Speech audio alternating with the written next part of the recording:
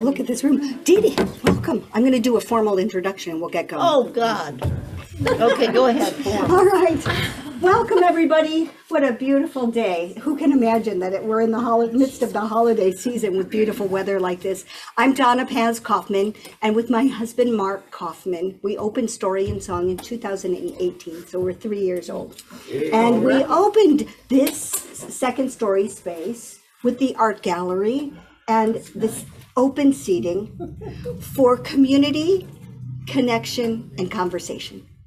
So it's a pleasure today to introduce you, if you don't already know, local celebrity, Dee Dee Bartels. And I'm so glad, Dee Dee, we have this opportunity to talk because there's a lot that many of us don't know about you and your writing and your life. There's a lot of things I don't want anybody to know. That's for another time, under a fictitious name. Well, what's said in Story and Song stays in Story and Song. So you'll still tell us what you want and keep close to your heart things that you don't.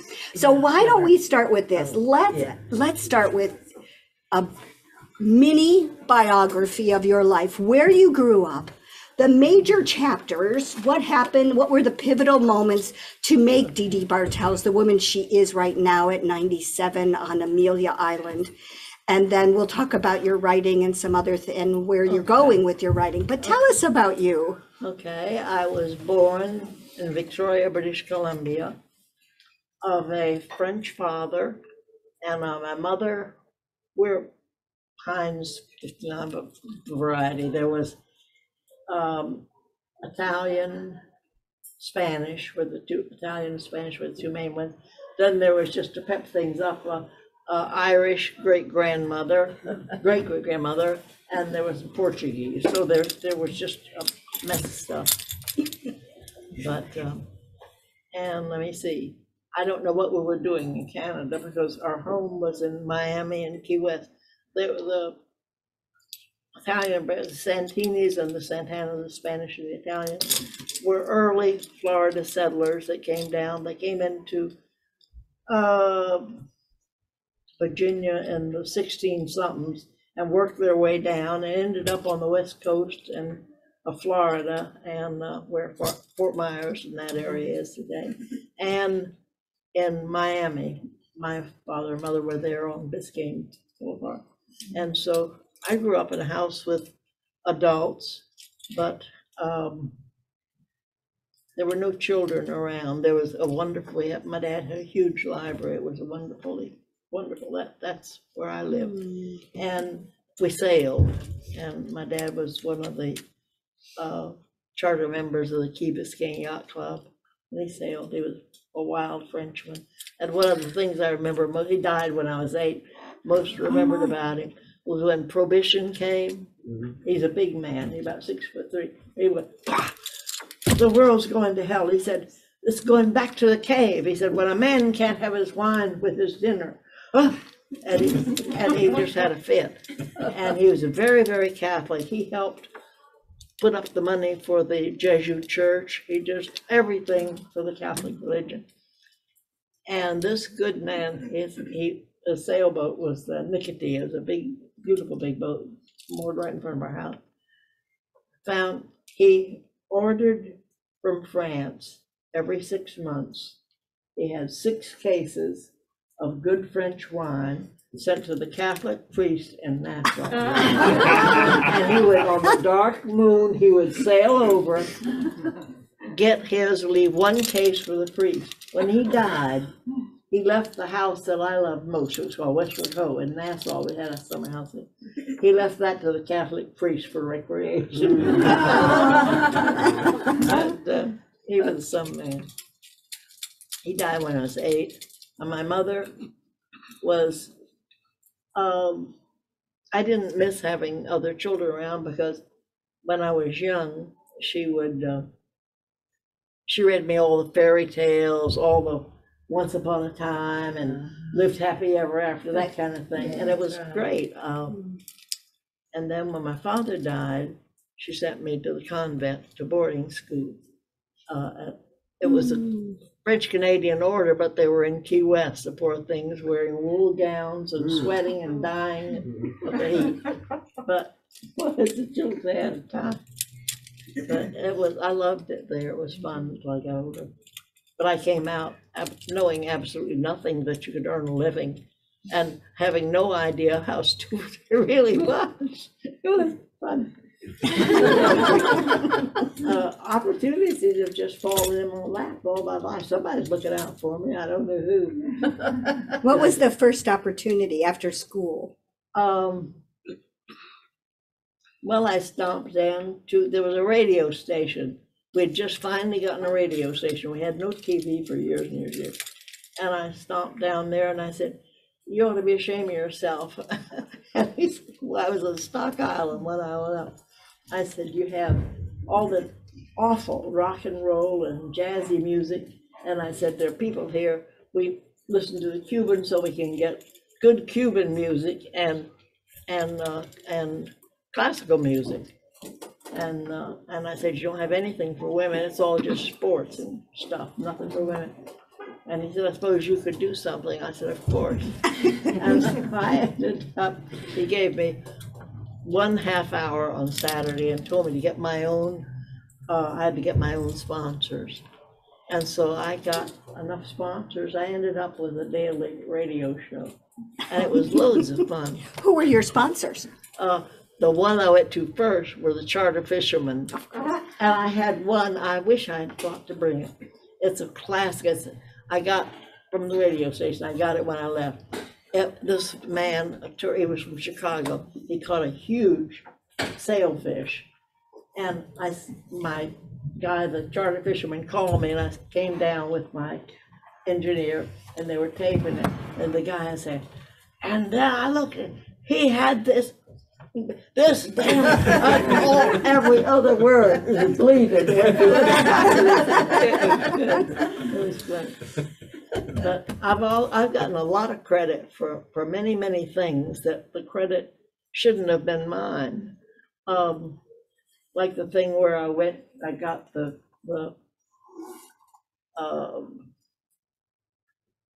I bid on a thing where the Smithsonian's Marine Division was going to this little island to start a mariculture project. I didn't even know where the island was. I couldn't find it on the map. But I bid on it and I got it.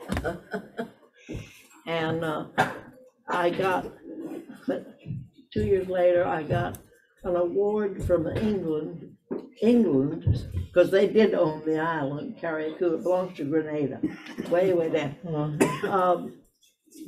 For the women scientists of the year for England or something, because they still own the island when I first went down. I didn't know the first bloody thing about science. I still don't.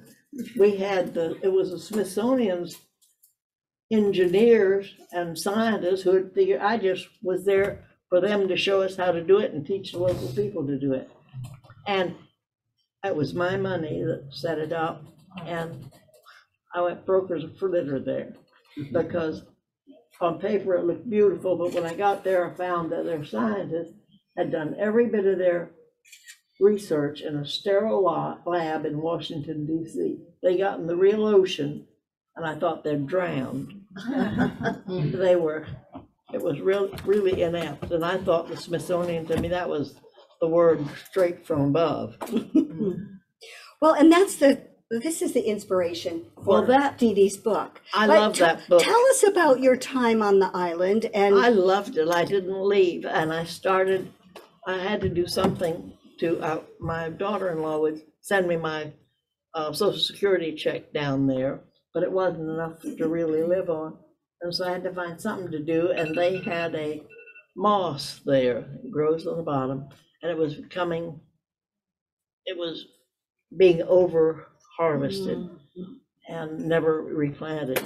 And it was called sea moss. And you get it, you dry it, and clean it and dry it. And they cook it, and it makes looks like starch, and is that consistency. And they mix it with coconut milk and rum. And so there was a lot of it there where I was in Carriacou, but the other islands were just almost depleted of it. And so I got rope, 3-ply rope, and twisted it and could cut pieces this big, and we grew, had masses of it like this on big hundreds. And so I started selling it. Well, I started drinking. It's delicious drink with the coconut milk. We'll have to plan our refreshments next time. Glenda came in and said, Miss Dee Dee, you can't drink that. And I said, why not? I don't know if I should say it. Let me just company. I don't want to embarrass you all. And I said, why not? She said, women don't drink it. And I said, why? She said, because to make the man pig get strong. So I waited and I didn't get any hair growing on my chest.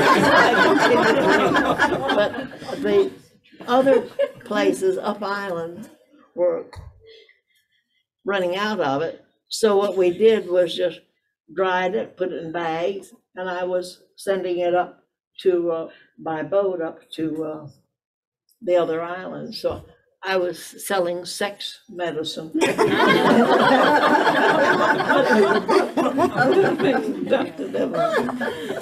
you get rich? But I won that award, and I had nothing to do with the scientific part. Scientifically, mechanically, I'm a complete moron. Well, that's something fun for the Museum of History to have eventually. It's got a great story behind it. Well, tell us about the people, because when I read Island Rhythms, it's about all those friends you made. It is a wonderful, it was a completely untouched island as far as tourists and outside, no newspaper, no TV, nothing. And they were from the West Africa, the people there that were originally brought as slaves. They were brought by the English, and then no, by the French. And the French were better. They were, well, I think it was just economically more feasible to keep them happy and healthy. They were a working thing, and the average price, I checked it out, was about $800 for a healthy male. And that was a lot of money in those times. So, you know, the French, frugal French, they took care of them. They allowed them to keep their language and their religions and their music and their dances. And there were some that were given way back, there was freed slave this and freed slave that with a little piece of land. Those were usually the house slaves that they got really attached to. But then later, the Scotch sent over a bunch of indentured servants, which were almost like, and they intermarried, and the result physically were very lovely looking people, very lovely. And so they've got that mixture, and a little Catholicism from the Catholic missions, and voodoo from West Africa, and their whole religion was based on the drums. They had 3 drums, the big drum, everything was based on. And these people still did the dances, the songs, and the words and the language. They're and that book is about these people. They were naive and completely innocent in some ways, but wiser than Solomon and others. And that's what I tried to put in there. It was no outside influence. Like I had one day I was there on my place is up on the hill, ocean's here, a little cliff in the ocean there, and a long hill up. And I see this guy coming up on a donkey, and he come up and he came, Miss Lady, they call her Miss Lady, and he brought me some lobster. And I said, well, thank you. He said his name was Lysias. And I was trying to figure out where that came from, because they were named after Hercules, because their ancestor was strong, these things. But I never heard of Lysias, so I wrote that down. And I said, come on in and have a cup of coffee. We went through the house to get on the porch where we were looking at the sea. And Glenda, who worked for me, local lady, came in and she lips pooched out, so I knew she wasn't happy about something.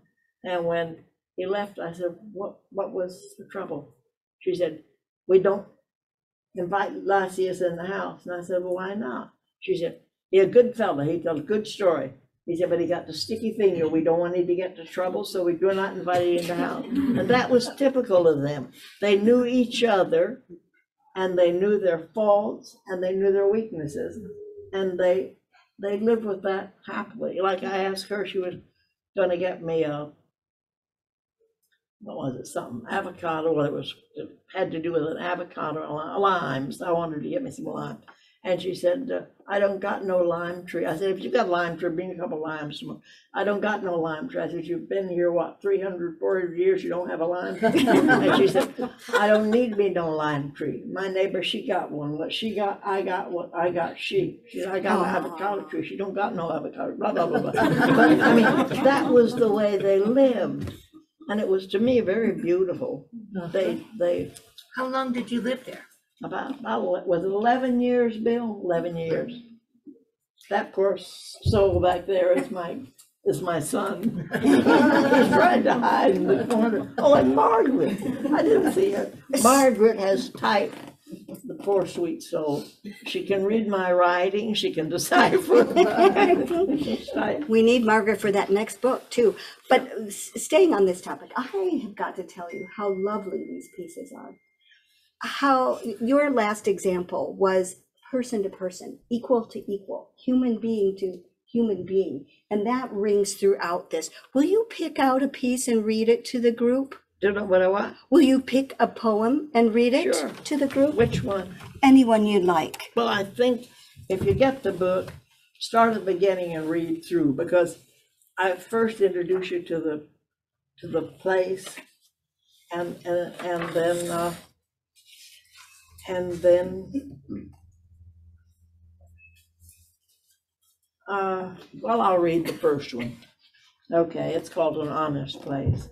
There's a Caribbean island that I know where the days are long and the trade winds blow. It's there I go in dreaming time, far from cities' strident climb. There twice a week the mailboat comes, and on moonlit nights we hear the drums of Africa's soul upon the beach.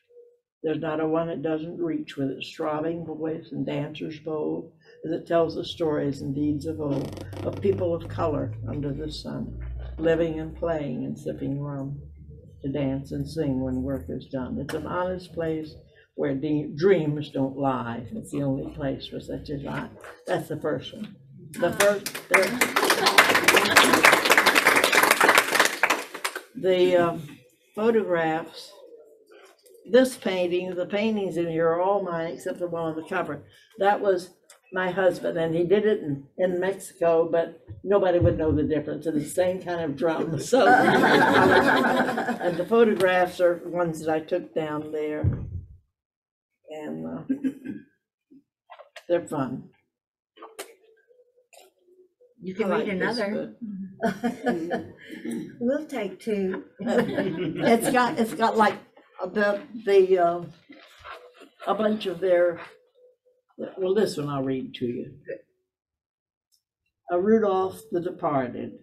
It was the third night of the 9, the same group, friends and cousins, all kneeling except the very old and infirm. They were saying the rosary for the dead, for the departed Rudolph. May his soul rest in peace. Gnarled old hands, smooth young hands, all fingering bright plastic beads, pinks, violets, and blues, the beads. Browns, white, and tans, the hands, each pair clasping personal grief, yet all bound by a common thread, as lips repeated the age-old litany, as smooth beads slipped through practiced fingers, one by one, little litany droned on, comforting through the ages, for the departed Rudolph, may his soul rest in peace. Gathered in a circle are strong faces, faces of those who have known the battles of life and death, and have won a degree of peace. Island seafarers for generations, they know to love the living and to mourn the dead, with smooth beads slipping through practiced fingers and soft voices, praying for Rudolph the departed, may his soul rest in peace. Anyway, they're fun. And I think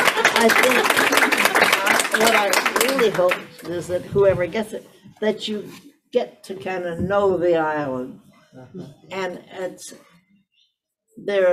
about 14 miles north of Grenada, the tail end of the windward. And in between us, I love it, there's an underwater volcano called Kick'em and I'm hoping she kicks up big enough to make a wall around it. But I'm worried now because Glenda tells me that the outside people are beginning to come in. They've got a sandals on the north end, the closest to us, of Grenada. And there's a big old church that's been there forever. And they're very superstitious and they have all their ritual. And when Kick'em Jenny erupts, it makes the bell ring. And so they think it's God warning them that she's, I think they're all those wonderful things you have to know about those. Kick 'em, Jenny, watch the news. We'll say we knew about this. Okay, who's got a question for Miss Dee Dee? Oh, I've got a dozen. Right Did you back. end up on Amelia Island? My husband was a missile scientist and my boys were 6 and 7, or 5 and 6, I don't remember which. Which was it? 6 and 7. 6 and 7. And we were driving down to the Cape. We'd been in New York and business, we were driving down to Cape. And it was time to get a place for Cape Cod? Huh?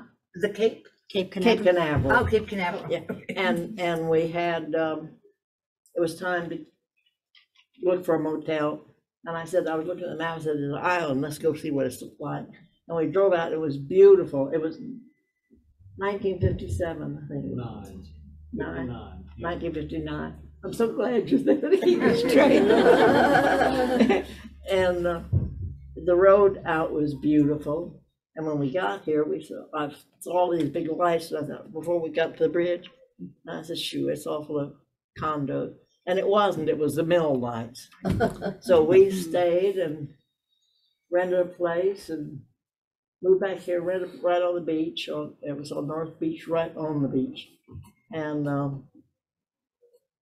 eventually we fell in love with it and bought property here. And my boys started in school here and graduated here. I loved it. Somebody's going to ask about the boat ramp, right? Yes, that's my. Okay, go ahead. The boat ramp, is it county that bought it or the city? County. Okay, well, they wanted it. And they were trying, my son owned it. And I think he refused to sell it to them and they were frantic to get it. And I think he blackmailed them. He would sell it to them if they put my name on it. I'm not sure, sitting back there in the corner trying to look in the. That's part of the deal. That's part of the deal. Okay, yes, go ahead. Yeah, I don't know if you remember me, Lowell. Yeah, Lowell, you're Lowell? Yeah. Oh, for God's sake, of course I remember you. You remember Bill remembers. Did you know that was him? No, I didn't. Turn around, look, I Bill. see it was the hair. I was sitting back. Yeah, it's gone Yeah. silver. envying the hair. That's right, it's the hair. Yeah, I started growing that when COVID hit, and I said I wasn't gonna get it cut until COVID was gone. Here we But, are. you said you were once a shrimp boat captain. Oh, yeah. What was the name of your shrimp boat? Which one? Well, the first one was what? Heart's Desire? No, the first one was the Sunrise. No, I bought the smaller one, about 65 foot, I don't from a remember. local guy. Yeah. Wasn't Captain Van, was it? No, he was my half brother. Oh, your half brother? I thought he was your boyfriend. Incestuous relations, that'll don't spread that.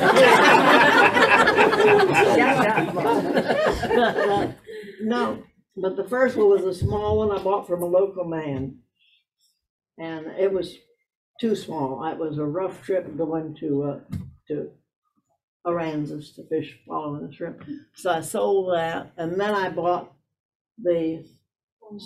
was it the Sea Mimi or the Lady Weasel? What did I name it first? It was I think it was the Lady Weasel. Lady Lisa. It was the Lady Weasel. Lady Weasel was first? Mm-hmm. Okay. And then I did a little bit of work for the customs that resulted in a lot of drug people being put in jail. And they wanted me to change my name and move, and I said, I'm not about to. So is there a mystery coming up next, a thriller? Yes. Based Oh, on, yeah, that's gonna be fun.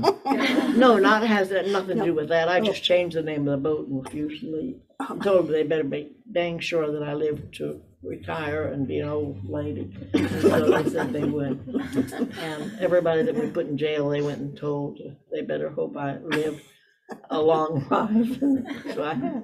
But anyway, the mystery, I'm in room 2217, so I'm gonna call it room 2217. I was sitting there thinking, we have no key. They won't let us lock our doors, and that bothers me because we're all old and we might be unconscious on the floor, blah, blah, blah. And they don't, everything is built well and strong to keep sound, so you're quiet in there. And so I got to thinking about it. It would be a great place for somebody that was dishonest to come in. Everybody in dining has keys so they can bring meals in. Everybody that does the maintenance, they all have keys. There are 3 groups there, and everybody in the healthcare, they all have a key. We cannot lock our door. So I figured it would be a perfect place to if you were a crook, to come in. You've got a key that opens everybody's door. You can look at their schedules and find out if they're down, what time they eat breakfast, what time they go to the gym. And you could do it so easy by, like, say somebody like me, because I forget my head if it wasn't on my shoulder.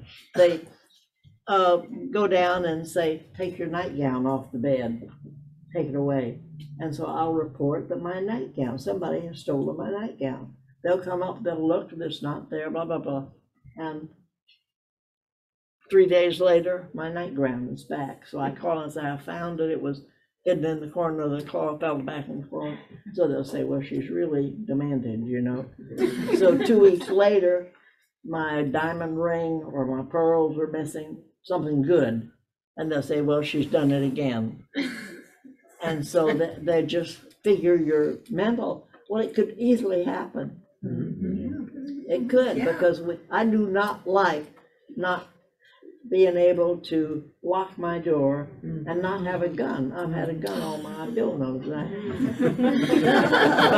So I can't, they won't let me even bring an antique in to hang on the wall. But what I did get, and I haven't really mentioned it to them, I have 2 of those. I found it in the catalog. Little plastic, very feminine, lavender, guns that they shoot 18 foot and 18 times, and it's that something gas that gets in your eye. oh, mace. Yeah, mace. So this is going to be in an upcoming thriller that you write. So tell us about this next one that I know you're working on. You had a friendship with Cindy. Yeah. Tell us about Cindy. Who's Cindy, and what was that friendship like? She was a wonderful woman, and okay, thank you, honey. God, see, I can't remember anything. I thought I'd do it, but I didn't. Okay, this is Cindy and I, Cindy Carnegie Ferguson. We were really close. She was like a sister that I never had. And a lot of things about our upbringing and all were very similar. And Cindy's mother was Lucy Ferguson, is that right? Lucy was her mother. Lucy was her mother. Okay, Lucy so that her big mother. portrait Yeah. at Cumberland, at the Grayfield. And we decided, she writes poetry too, we were going to write a book together, but her poem will say about the sea and mine here on the next side, and the same with love, our feelings about everything. And we were going to call it Two Old Broads. And we figured we'd sell like crazy because of her name, the Carnegie name being on it. I said, everybody will buy it for that. And so we started, and she died on me. And so I started this book. Did she live with you? Did you live where you lived? Did she Oh, no, live? no, I was living in town then. Oh. My son had bought a duplex in town and on 6th Street. And he had his mother-in-law on one and me on the other. And this was for Cindy. She died 3 years ago, January 24th, 2013. Cindy, you're such a bitch. That's what you always used to say to me. Dee Dee, you're such a bitch, but I love you. Well, I love you too, but I'm furious with you for up and dying on me. You're not here to argue with me, so I'll say what I really feel. You'll hate it, of course. To me, you've always been very familiar. Our upbringing and the time of our growing up are lost times. I think it left us adrift somehow. You, to me, are a strong woman, but at the same time, very fragile, wanting so badly to be loved because of what you were, not who you were. And that was all of her life. She said, Dee Dee, I've never known if any of the men that profess to love me, if they love me because of the woman I am, or if I was because of the Carnegie and the Cumberland and the contacts she had. The poems you wrote show me your real strength and your real beauty. They're powerful and beautiful, clear, and a bit of your soul comes shining through. I'll miss you, you silly damn woman, I'll miss you. That's the beginning. So if you don't like that one cuss word, that's the only one in there. Cindy, she wore many faces. Some were nonsensical, but in them were sweetness and the gentleness, an overwhelming need to be loved. She was remarkably strong in some ways and fragile as a wisp of smoke in others. It was a tragedy that she never seemed to realize her own priceless worth, her ability to love and her generosity, or her wonderful ability to laugh at the world and at herself. I loved her. I hope she knows somehow that those who knew her loved her well. I envy her, for she had one thing that many seek and never find. It was, she said, her love and soulmate. She said goodbye to him May 9th, 1991. I hope that they got their name. Anyway, it's about her and that island. Okay, well, Dee Dee will be at the signing table. So if you'd like to have more, if you'd like to pose other questions, you'd like to get some books signed, you pick them up here and they'll ring you up downstairs. Dee Dee Bartels, until next time, thank you for being here.